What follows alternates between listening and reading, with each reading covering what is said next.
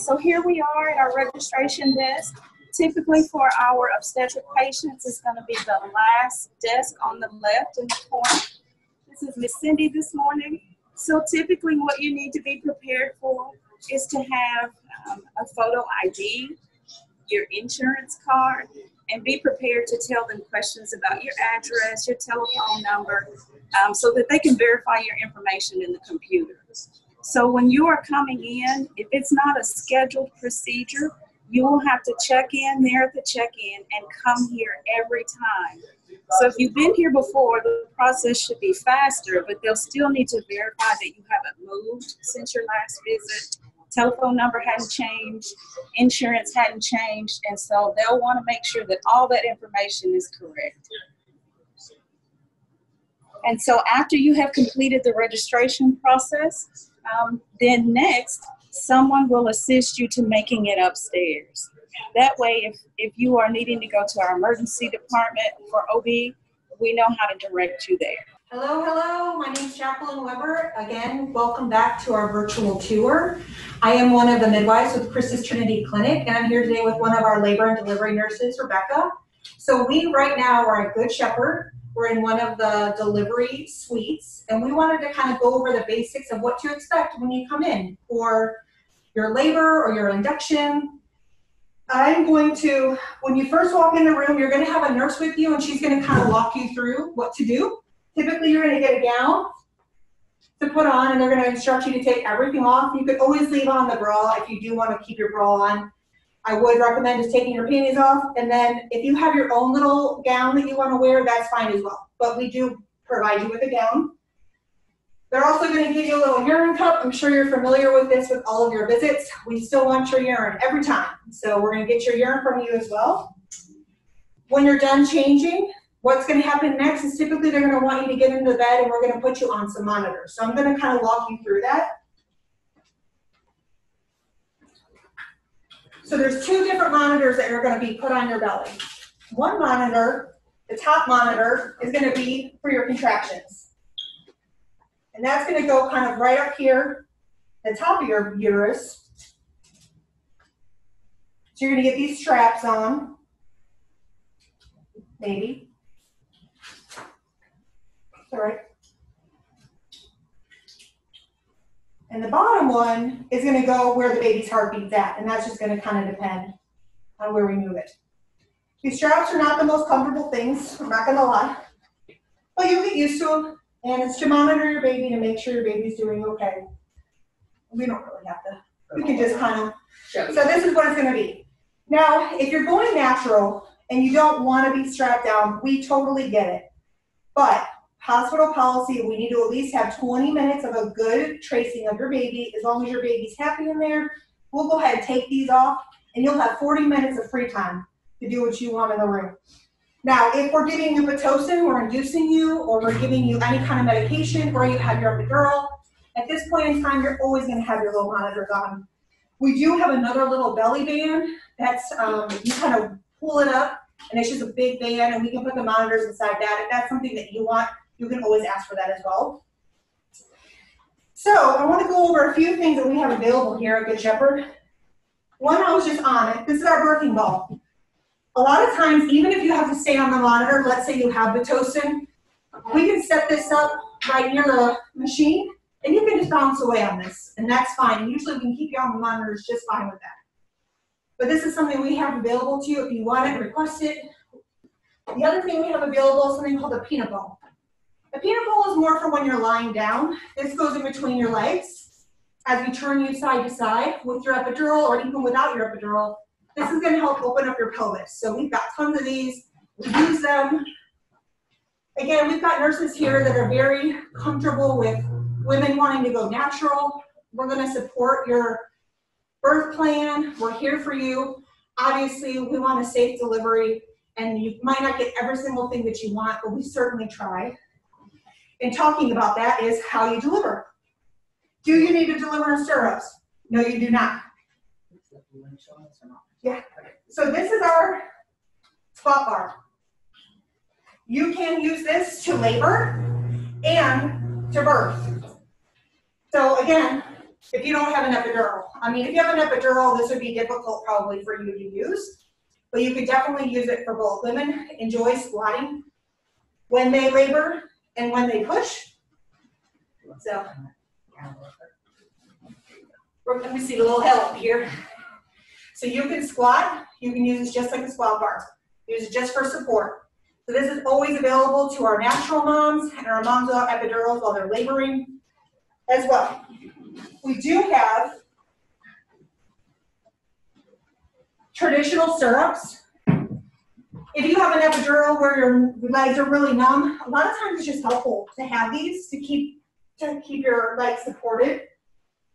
So these are right on the side of the bed as well. So we do have your traditional stirrups, but you do not need to deliver in the stirrups or the bar, especially if you're going natural. Even with an epidural, if you want to deliver on your side, we are very accommodating to those things. And we encourage you to be involved and active in your labor. Am I missing something else? I don't think so. So the other thing I wanted to show you was I don't think you can see this here. So this is where your little baby's gonna go. Not right after delivery. So right after delivery, as long as the baby's looking good, we're gonna put that baby right on your chest, skin to skin, okay? We encourage skin to skin for usually that first hour at least. You get that bonding time with the baby, and as long as baby's good, we can assess that baby right on your chest. Once you're done and you're ready, we move the baby over here. This is where we're gonna weigh the baby. And this is where the baby would go if we were concerned about something. We needed to assess the baby quickly. We needed the NICU to come in. There was something going on. So this is where your little baby's gonna go. And we'll stay in here and for the first kind of couple hours after you deliver. So that's all that I have today. This is just really basic stuff. I don't want you guys to be scared. This is a really great place to give birth. You're gonna have really supportive nurses, and we've got a lot of things available for you, whether you want a fully medicated delivery or a fully unmedicated delivery. We're here to support your delivery, what you want, in the safest way possible, of course. So these are some of the tools. It's not the only things we have, but these are some of the things we have available to you. We also have a birthing tub in one of our rooms. It's actually next door to this. In the birthing tub, you're allowed to labor in the tub. You can't give birth in it, but you're allowed to labor up to 8 centimeters. Again, if you're on Pitocin, we're not allowed in the tub. This would be for our natural moms, not medicated, baby's looking good. There are some criteria, but we have the birthing tub, and it's available, and it's in our next room, and we are the only ones that have a birthing tub. No other hospital does here. So we do offer that, and we love that we offer that. So that's another option for you as well. So that's all I have right now. Does anybody have any questions at this time that I can answer for you?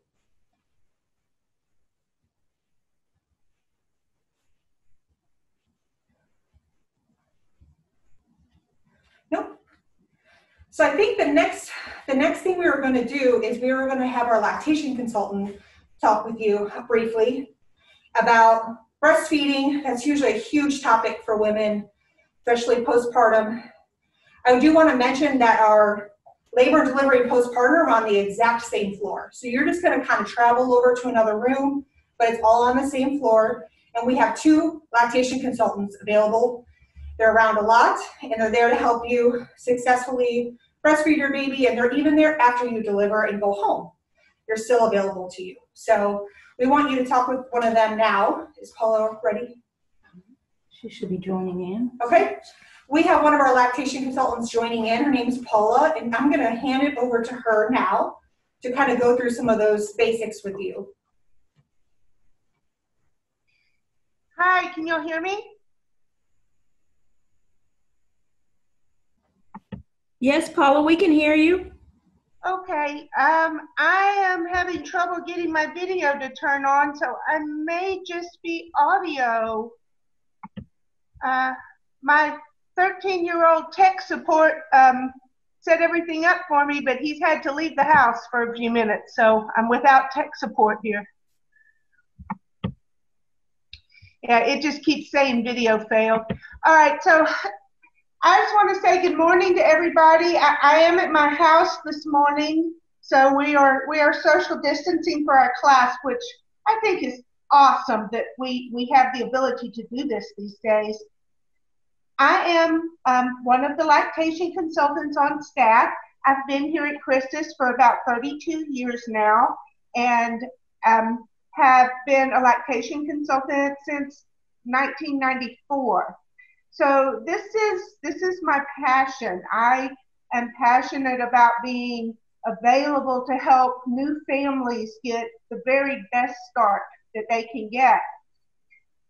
When we think about breastfeeding, sometimes what comes to our mind is the internet horror stories we've heard, and sometimes what comes to our mind is, kind of the lovely medieval paintings of the woman in her lounge chair with the baby attached. And the truth is somewhere in the middle. So I think the most common question that we get is things like, what if I can't get my baby to latch? What if I don't have enough milk? What if the baby is, hurting me? And I think one of the best answers to all of those questions is that mom needs a helper. They need someone who can come along beside them and help to show them some of the tricks and tips for making breastfeeding get off to that smooth start that we all want for our new mothers. So at Good Shepherd, we have an awesome staff. Our maternal child staff, which means your labor and delivery, your stork nurses, your A200 mother baby nurses, are all very, very well trained and experienced in assisting new mothers and babies to get started with breastfeeding. So the one thing that I don't want mothers to be concerned about is that there might not be someone there to help them, because there is always someone there to help them. If there was that situation where maybe the breastfeeding needs were a little more complex than just, here, let me show you, place your hands here, hold your baby here. That's the how to get started, right? But if there's a little more complex concerns, we do have board certified lactation consultants that are on staff at Good Shepherd 7 days a week. There is always a consultant who's going to be coming in to be available to help new moms, new families get the best breastfeeding start that they can get. So if we had to answer the question, why is breastfeeding so important? Why is it that all the healthcare professionals that you come in contact with are encouraging you to breastfeed your baby? In the age of the internet, we kind of know the basic answers, right? We know that antibodies are so important for getting the baby's immune system started. And in the current world that we're living in, where the potential for viral infection is really high, we know that the breast milk has those human antivirals in it. We don't have anything in our arsenal as healthcare providers that is going to provide that level of support and protection to the baby's immune system that is present in their mother's own milk. So for us in this world that we're currently in, the number one top of the line answer is that the immune support for your newborn from receiving mother's own milk is huge for the baby. And having the baby directly latched at the mother's breast provides even more immune support, because the mother's body and the baby's body, they communicate with each other. When the baby latches to the mother's breast, there is exchange of body fluids. Baby takes milk in, saliva is exposed to the breast. And the mother's immune system goes, wow, it looks like maybe this kid's been exposed to a cold, okay? So then mother's body says, well, we're gonna load up on the antibodies to treat that, help to protect against that. So the next feeding, the baby's got designer milk. Now that milk is loaded with a little more antibodies to protect against maybe that little cold virus that the baby was potentially exposed to. So we always say that breast milk is kind of designer milk. It's specifically programmed for that mother and that baby. And that's what makes it so important for long-term health. Some of the other things that you might not see on the internet, we all know things like, well, you know, it helps the mother with her to lose some of that pregnancy weight. It helps the baby to have better growth and mental capacities. But some of the other things, we know that women who breastfeed for at least 6 months, and that could be one child for 6 months, or it could be 3 children for 2 months each. We know that those moms have statistically decreased incidence of uterine cancer, ovarian problems, decreased incidence of breast cancer. We know that those mothers have less incidence of osteoporosis later in life. And this all has to do with the hormones that are associated with breastfeeding. In infants, we know those babies have less ear infections, less respiratory infections. That goes back to all those lovely high quality antibodies and antivirals that they get through their mother's milk. But we also know they have less incidence, and please make sure you're hearing the word less, not zero. They have less incidence of things like childhood diabetes, childhood cancers. They have less problems with adult onset obesity. They have less problems with high cholesterol or inappropriate cholesterol levels as an adult. So the choice that you make now to breastfeed your baby is a gift of health that you're going to give your baby for the rest of their life. And that's kind of amazing when you think about it.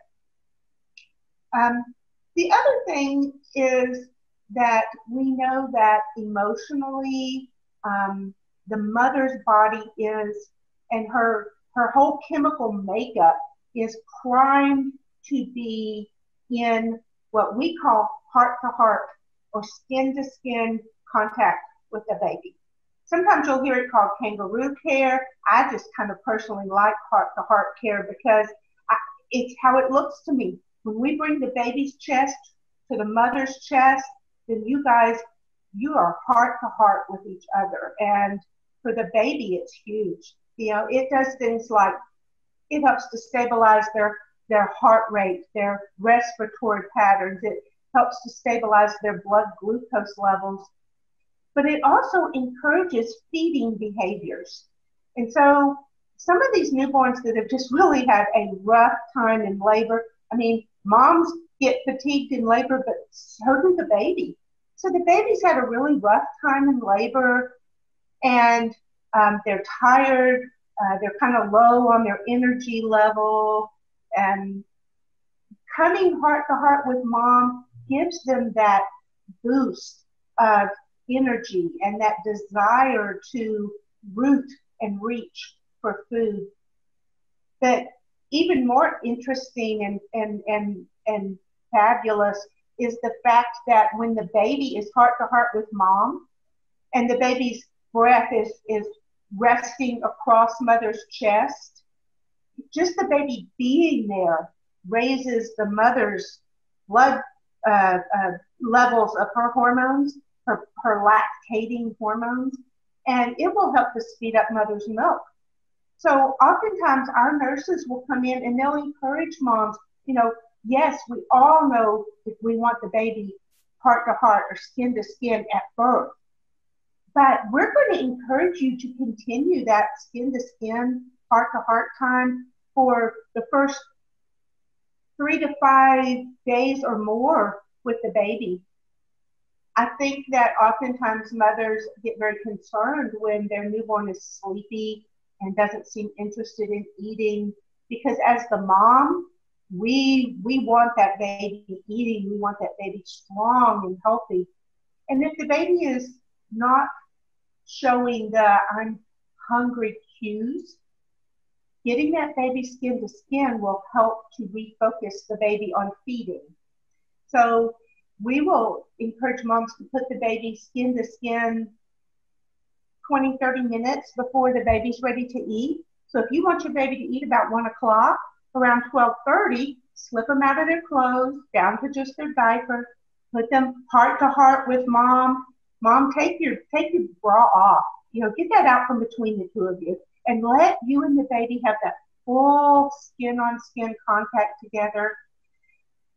Throw the blankie up over the two of you and just let that baby rest with his ear against your heartbeat. That's all they've known. Since the moment the sperm hit the egg, they have heard your heartbeat. And just getting their ear up against your chest is so comforting and reassuring. They go just absolutely, loosey-goosey there for about 20 minutes. They just lay there and snuggle and cuddle. And they look like they're in a deep sleep to you, but they are basically storing up energy and restoring their focus to prepare for the next feeding.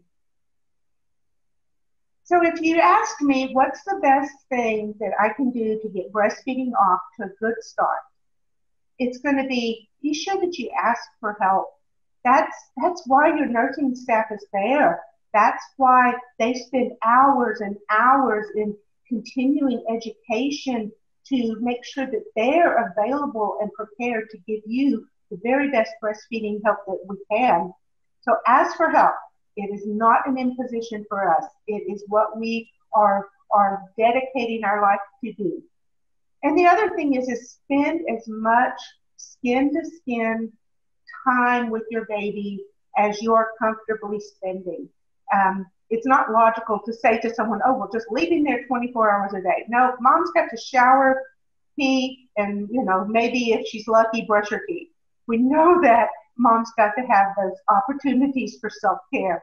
But anytime you can have the baby heart to heart with you, it improves your recovery, it improves your milk supply, it improves their desire to eat, and their focus and coordination at the breast. So that was kind of the questions that had been sent to me is, how to get a good start and why is breastfeeding so important? But what I'd really like to do is entertain questions from you guys and see if there's things that maybe I could answer. Paula, we have one question for mothers of multiples or twins. The question is, do you necessarily have to supplement? So the answer is slightly complicated, but the short version is no mother has to supplement a healthy, vigorously feeding newborn. The thing with prematures and multiples is sometimes those babies, they're a little early, they are a little smaller, they often have slightly less energy reserve, and if mother is needed cesarean birth, which often happens with multiples, then mother's body is a little bit under some physical stress simply from needing to repair itself from surgery. And so when you combine those two things, small, slightly early, sleepy infant with mom who is physically recovering from major surgery, there are times when mother's milk supply may not be as full as it would be if we didn't have those other confounding factors. So it's very common for us to see small babies, multiples like twins or triplets, prematures needing a slight amount of supplement the first 24 to 48 hours of life while mother's body catches up with their calorie needs. I have seen many mothers of multiples who has very successfully exclusively breastfed, and that's what we're going to try and support all of our mothers to do, is to be successful at exclusively breastfeeding if that's her goal for her baby and her family. But if there's a medical need for a little bit of supplement, there are many ways to supplement babies without putting an artificial bottle in their mouth. We can use a small cup. We can use syringe.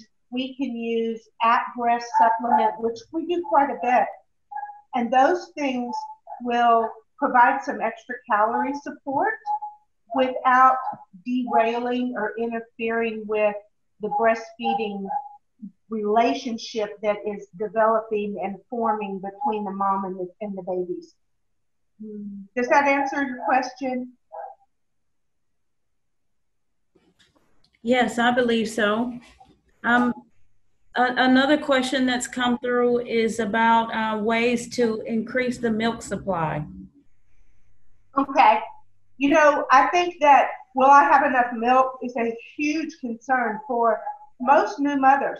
And interestingly enough, it really continues it's most alarming for moms with their first baby. But even second, third, or more babies down the road, it's still a concern for every mother because we want the best for our babies. That's how we're hardwired. So the first 72 hours or so, the first 3 to 4 days after you deliver, your body still has a high level of pregnancy hormone. And pregnancy hormone sort of suppresses the milk cells slightly.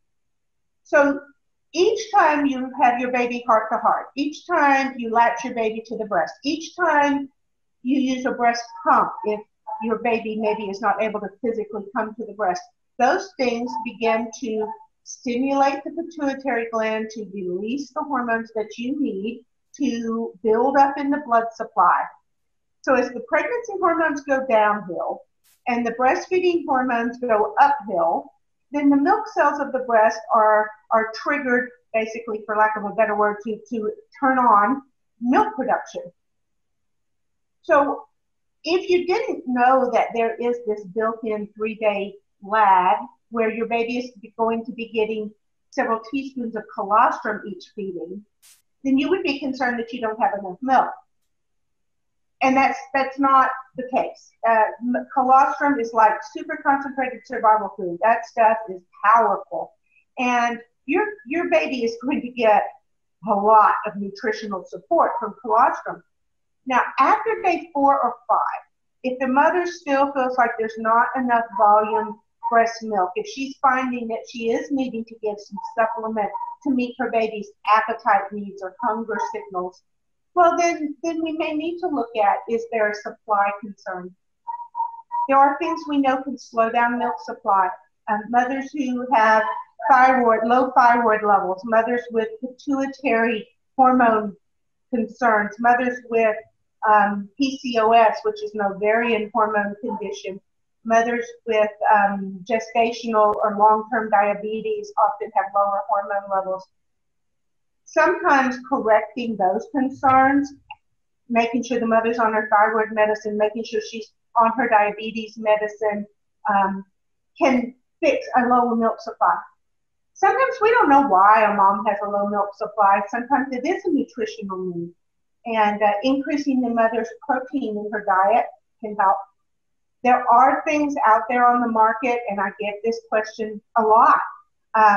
What about lactation cookies? What about breast milk tea? What about fenugreek or some of the other herbal supplements?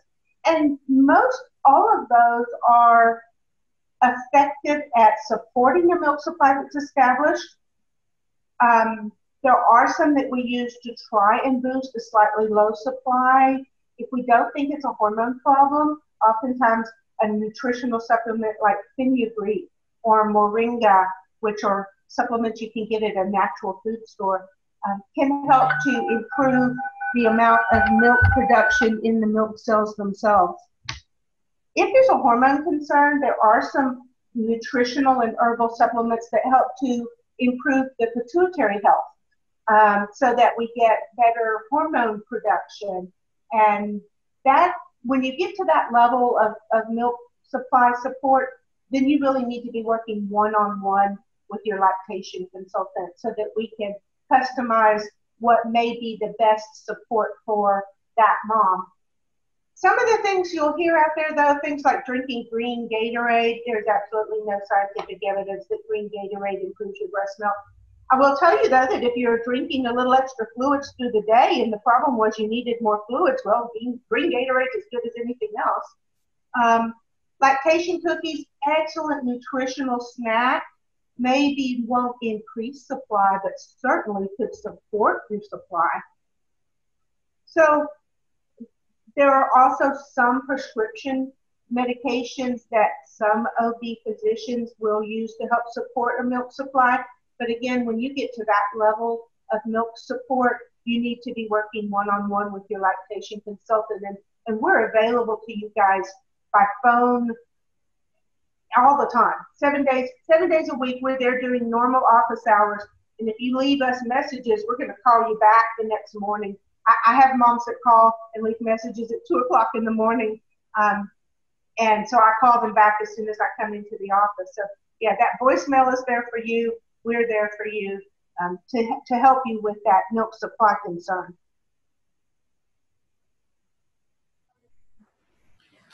Paula, will you tell our ladies about some of the outpatient lactation support? Sure, absolutely. So the Lactation Center was established back in 1994, and it is currently housed in Medical Plaza 1, which is that large physician office complex that is on the other side of Highway 80 from the main hospital. The Lactation Center sees patients by appointment. Well, currently, because of COVID, we're not able to have our office open on the weekend. So we are open Monday through Friday for outpatient visits by appointment. And many of our mothers, we assist to set up a first-time appointment before you ever leave the hospital. So if you go home on a Wednesday, then we will help you set up an appointment to come see us on a Friday, because you really find that you want to see how things are going about 2 days after you've been discharged from the hospital. You've had a chance to get home, settle into your own environment, and at that point in time, you begin to come up with questions you didn't even know you had while you were at the hospital. But one of the things we do in that outpatient newborn visit, we check the baby's weight, because the best way to know if your baby's getting food is, do they pee, do they poop, do they sleep, say an hour-ish between feeds, and are they gaining some weight? All babies lose weight for the first 6 days. So that's why we want to keep an eye on that with you. Baby weight loss should be sort of a slow, controlled downhill, but it should never be like fall off the side of the cliff. So we set up to see you guys for that outpatient visit when the baby's a couple of days old. The other things we do at the Lactation Center, we check for jaundice. We can actually use the little skin meter. It's like a little flashlight that meters how much of the bilirubin jaundice is in the baby's skin. If that level seems to be a little high, we can do your baby's lab work right there in our lactation office. We try to avoid sending newborns into like a regular lab. We want to be able to provide that service for you guys. We can measure how much milk the baby drinks at the breast. We have this really fancy scale. Measures down to like the 1 gram. So we weigh your baby with their tummy empty. You nurse your baby. If you're having any concerns with positioning latch, we're going to help you tweak those. And then we measure the baby when they're through eating, and that fancy smancy scale of ours can measure down to the 1 gram. It will tell us how much milk your baby drinks.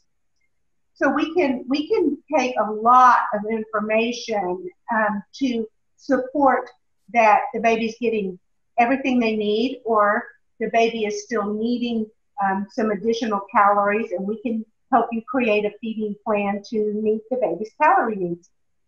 The other things we do, we have breast pump parts and equipment for Medela parts and Amida pump, Medela pumps and Amida pumps. There's a lot of pumps out there, and I think breast pumps is going to be a topic for another day. That's what I've been told.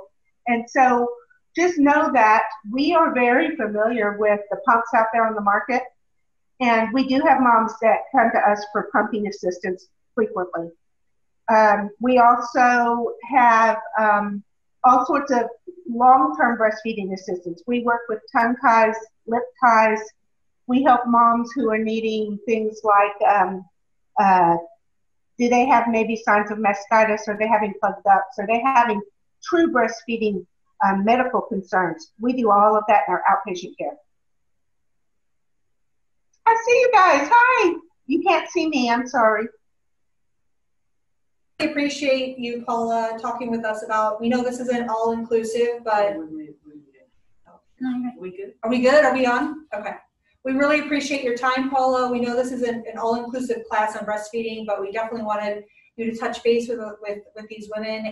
And again, we can do a whole thing on breastfeeding if y'all are interested. It's definitely one of the topics that is something we want to continue to talk about with y'all, because we get a lot of questions about it. So first, I just want to open it up. Does anyone have any last-minute questions before we wrap up for today? While you're thinking, you can type them in, or you can go ahead and speak them out as well.